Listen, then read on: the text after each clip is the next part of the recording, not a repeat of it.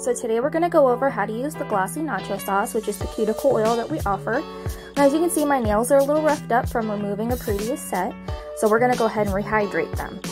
So this is our Glossy Nacho Sauce. It is an organic blend of jojoba oil, orange oil, and lemon oil, which is really great for rehydrating your skin, especially since jojoba oil is the oil that is closest to our natural oils that our body makes, so your skin really likes to absorb it.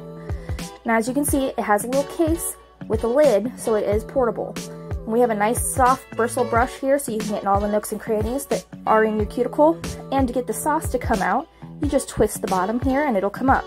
Now as you can see, when we first started it was white, and as the oil comes up, it turns more yellow, which is the natural color of the oil. And you're just going to rub it all over your nail plate, all over your cuticles, all over your skin, anywhere that's just a little bit dry. And it's going to help bring a little bit more natural order back to your skin, especially after the roughness of putting on and taking off artificial nails.